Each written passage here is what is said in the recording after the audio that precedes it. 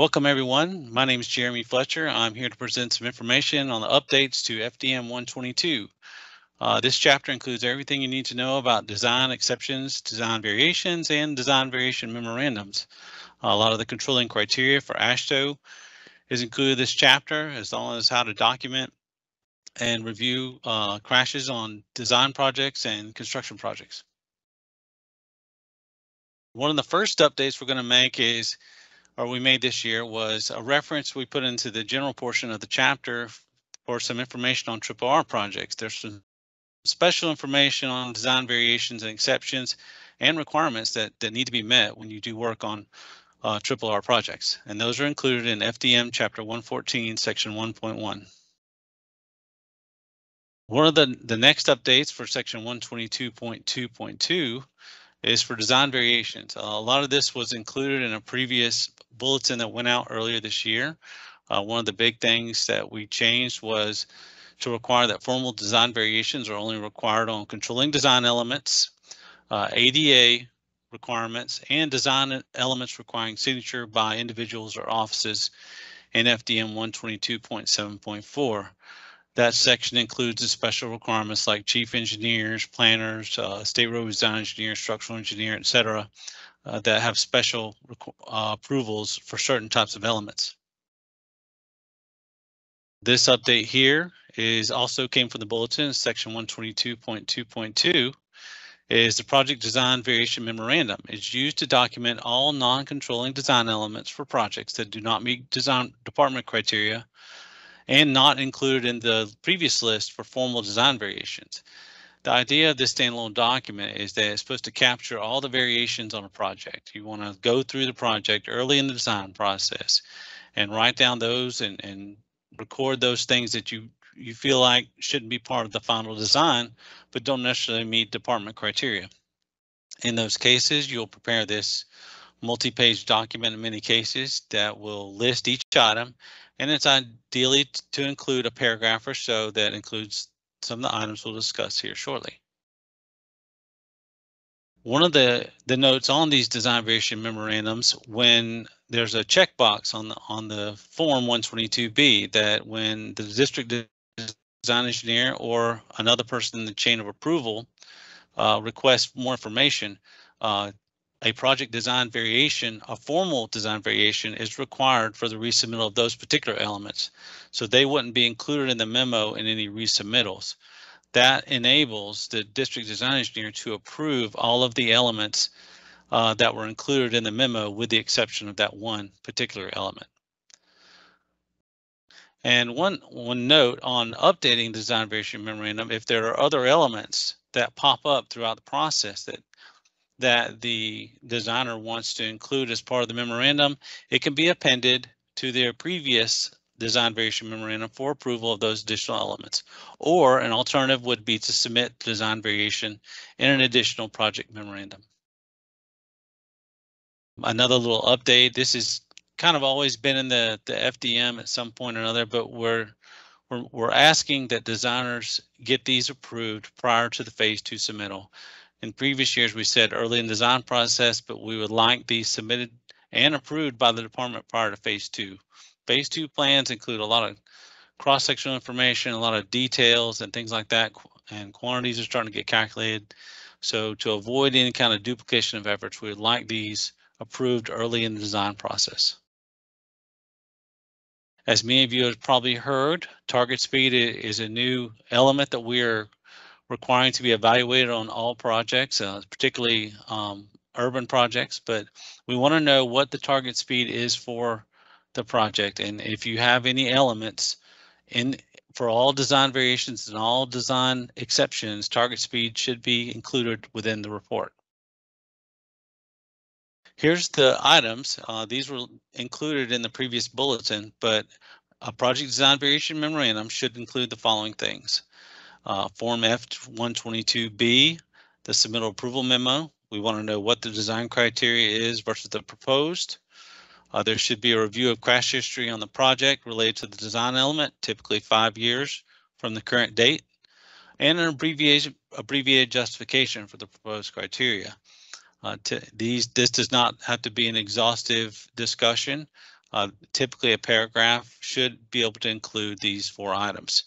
And as was in previous years for lateral offset design variations, include the table of stations for the above ground fixed objects that don't meet clear zone or lateral offset. A minor update that we made was to include the updated policy on design standards for the interstate system.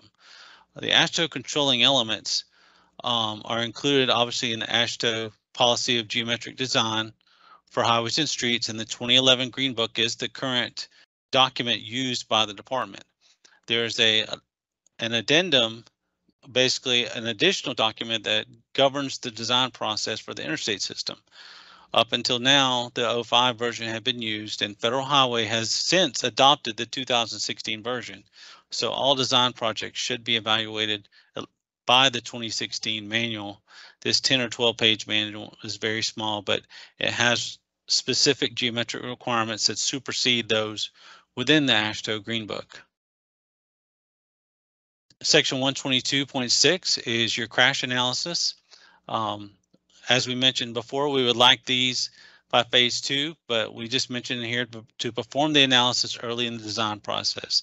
When you do predictive analyses or historical analyses, we would like to have these early to make sure that there's flexibility if there's some feedback that needs to be provided or there's concerns about some of the design variations or exceptions that are submitted for review.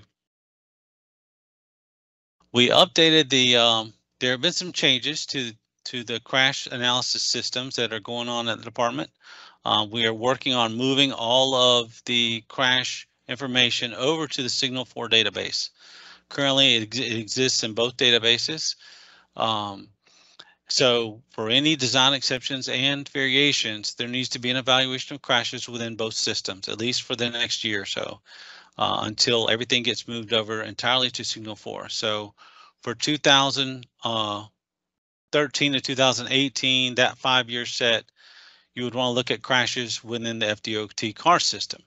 Everything between 2018 and today, you would be looking at crashes within the Signal 4 analytics system. You have to get department approval is required for access to these systems, but if you're working on design projects, it's just a matter of going through the process and getting that approval. The Signal 4 database, as I mentioned, includes everything up to the current date, and you should use this to supplement the information reported from the car system. Due to the overlap of some of the crash data, make sure you're vetting those crash numbers to make sure they're not the same and they're not duplicated within the analysis. Additionally, we updated the average crash cost to include the turnpike facilities. Their numbers are slightly different from those for arterials or interstates or other department roadways. And we updated to include the 2014 to 2018 completed crash forms by the State Safety Office. One of the updates we made was for 2014 to 2018, up until now, the completed crashes from the CARS database was 2013 and 2017. As such, we've updated the comprehensive crash costs for fatals, injuries, moderate injuries, minor injuries, and property damage only. These are just minor updates that we update every year, and these numbers should be used for the benefit cost of any design variation or exception or safety analysis that's done on a project. All right, another update that's been added is 122.7.4. These are the special approvals for the chief engineer. This came out as part of the bulletin as well. All design variations for non-standard use of shoulders, for instance, bus on shoulder projects, part-time shoulder use, hard shoulder running, any variations for those will need to be approved by the chief engineer. Additionally, any design exceptions for paved shoulder width on interstate and turnpike facilities will also require chief engineer approval. This is an effort to try to get some consistency statewide on our paved shoulders in the event that we expand or need to include particular roadways for emergency shoulder use or things like that. Additionally, any design variations to not install a railroad dynamic envelope would additionally need his approval. 122.7.4, the state roadway design engineer approvals, we updated this to remove the authority for the turnpike to approve their own design exceptions. These exceptions will now come to the central office for approval by the state roadway design engineer. And the same applies to the state structures design engineer. Any exceptions for the turnpike for the turnpike or on turnpike facilities is now going to come to the state structures design engineer. These were delegated previously, but now have been moved to state level approval. Additionally, there was an update to the approval table in the back of FDM 122 to clarify that design exceptions for bridges are the intent for state structures design engineer approval, and these are the only ones that really need to come to central office for approval. With that, that completes our updates for the 2022 FDM. I'm Jeremy Fletcher, the Roadway Quality Assurance Administrator, and this is the picture of the Quality Assurance section that that oversees the design exceptions, variations, and the Florida Green Book and other programs within central office. And with that said, we thank you for your time. Thank you.